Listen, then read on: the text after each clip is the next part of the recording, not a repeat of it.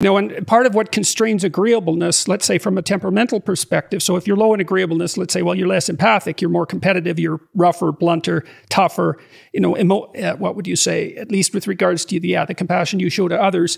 And so what helps modulate that? Well, some of that would be conscientiousness. And so in the dark triad types, you see low conscientiousness as well. You know, really low agreeable, high conscientious types are quite interesting because you can trust them because they'll do their duty. But they're very blunt and direct and harsh. And that can be helpful as well because they'll tell you unpleasant truths, even if they hurt your feelings. So there's some utility in that. So you can imagine that agreeableness can be modified, let's say, by conscientiousness. So that takes the psychopathy edge off it, because low agreeableness and low conscientiousness, that's a rough combination.